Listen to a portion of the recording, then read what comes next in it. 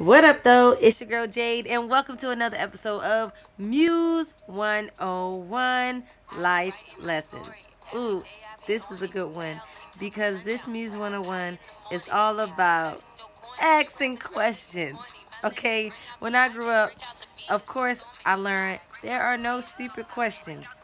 Pause, there are some stupid questions because my father would tell me, be quiet. Think for a second. If you can answer your own question, then you might be able to save a lot of breath and not ask the question. So see if you can answer the question on your own first. But asking questions are crucial in life. You can't figure out anything if you don't ask any questions. What did Lauren Hill say? If you're looking for the answers, then you gotta ask the questions. When I was working at one of my last jobs, I was a manager at an organic juice boutique.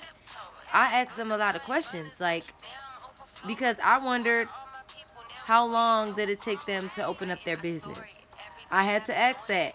When they told me it only took them a year to plan out and then actually follow through with opening up their business, in my mind, I was like, well, a year, that's not long at all. I could do that.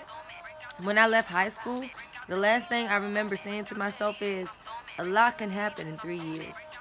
So if they opened up their business in 1 year and they just planned, and then I could do the same thing. That's what my mindset was. So if you want to know something, inquire, ask a question, because the more you know, that's more energy, more power that you can use to manifest your dreams, whatever they may be. So, Muse 101 Life Lessons. Ask the questions so that you can find your answers, so that you can create your solutions to your own problems, okay?